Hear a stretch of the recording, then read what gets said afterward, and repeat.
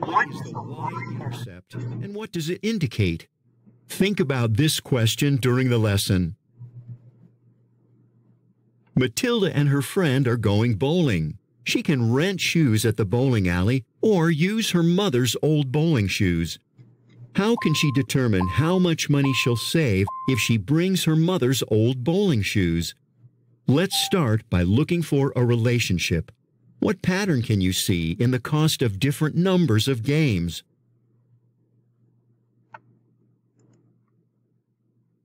The prices increase, but the price increases are not proportional based on the price of a single game.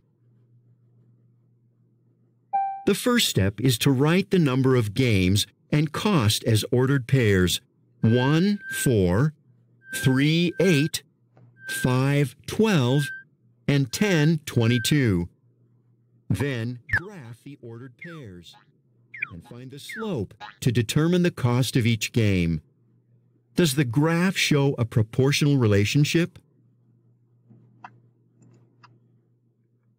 The graph doesn't show a proportional relationship.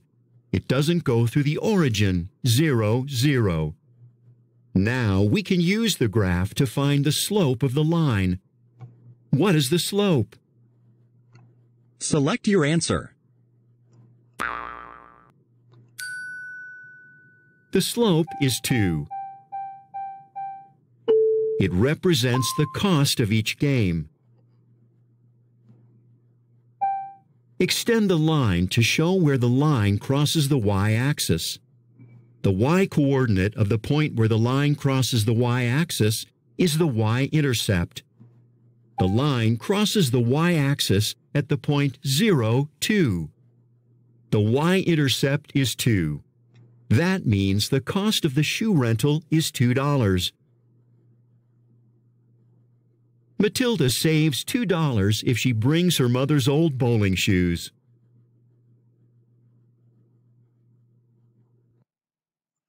Prices for a different bowling alley are shown in the graph.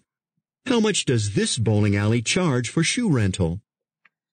The line crosses the y-axis, and here's our y-axis at blank blank. So they're asking the coordinates.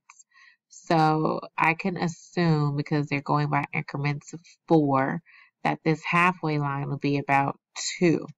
So that means this point will be about 3 as the y. So then my y here would be, my y would be 3, and my x would be, I'm sorry, my, well, no, yes, I was correct. And my my x would be 0. So the line crosses at 0 and 3. So my y-intercept would be 3, because that's the point in which the line goes to or through this y-axis. A robotic assembly line manufactures a set number of parts per minute. Use a graph to verify how many parts the assembly line manufactures when it is first turned on. Step 1, predict the number of parts. The machine has not made any parts when it's first turned on, so the answer should be 0. Step 2, determine the number of parts manufactured at different intervals. So after 3 minutes, 36 parts have been made. After 5 minutes, 60, and so forth. Step 3 is plotting those points on the graph. So they plotted those points on the graph, and then they drew a line to connect those points.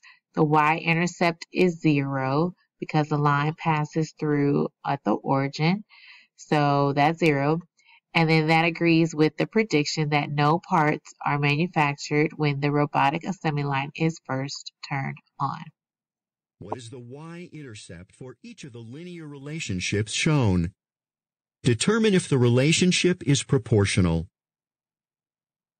Okay, so we need to find the y-intercept for each one of these graphs. So let's play around.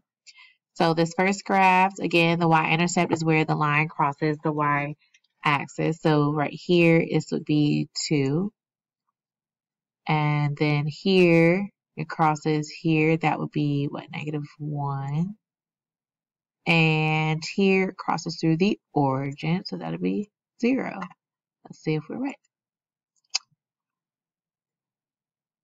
Yes, we are correct. So the first one is 0 and 2, so 2 was correct. Next one was -1, and last was 0. We were correct. It asks if the relationships are proportional. Because it's not crossing through the origin, these two are not proportional, but the last one, oh wait. So there's an error with this one. It should say that it is proportional, not is not proportional. So this should be is proportional because it goes through the origin. What is the y-intercept of each graph? Determine if the relationship is proportional. Okay, so we look at the first graph. The y-intercept would be 2. I'll just write that down here. So this is 2 and not proportional. And then for the second one, it does cross through the origin. And so that means our y-intercept is 0 and it is proportional. And the last one, the y-intercept would be, I guess that would be like -0.25. And that would be not proportional because it's not going through the origin. Yeah, that's it. So I looked at this one again and that's not the y. This is the y. That's what I get for rushing. So it's -0.5. We just correct that. So we're all on the same page. And it's still not proportional anyway.